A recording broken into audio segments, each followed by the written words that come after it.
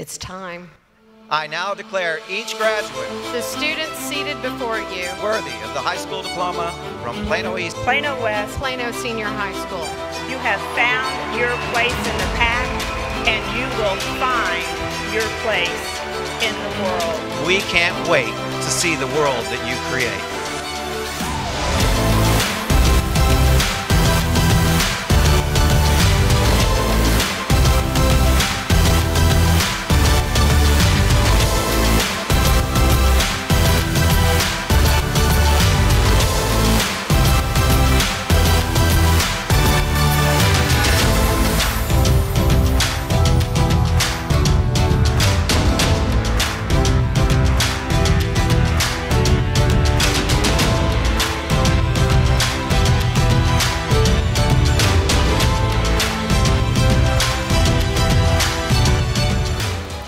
Usually wearing a robe this late in the day means you've given up, but not today.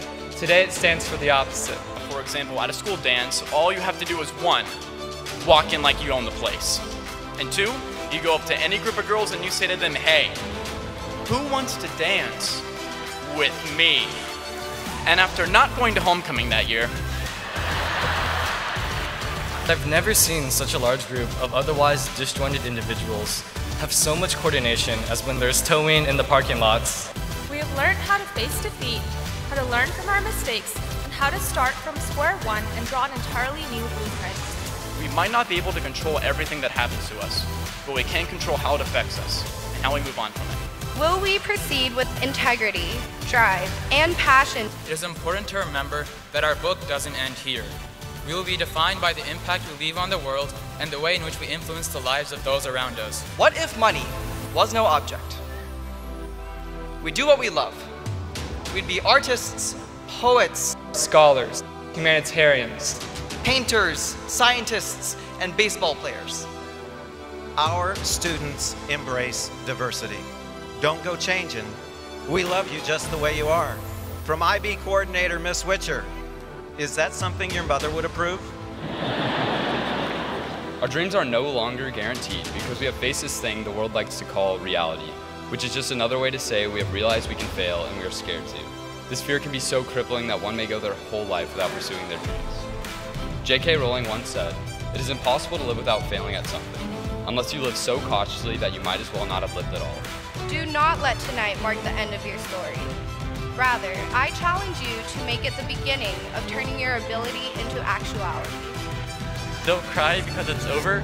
Smile because it happened. What's next?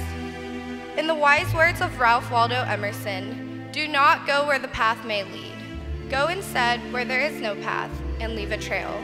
So find out what you want, what you truly want, and go get it. Don't let anyone tell you that you're being unrealistic or that your dream is too crazy. Because with faith and hard work, anything is possible. If you want to go fast, go alone. And if you want to go far, go together.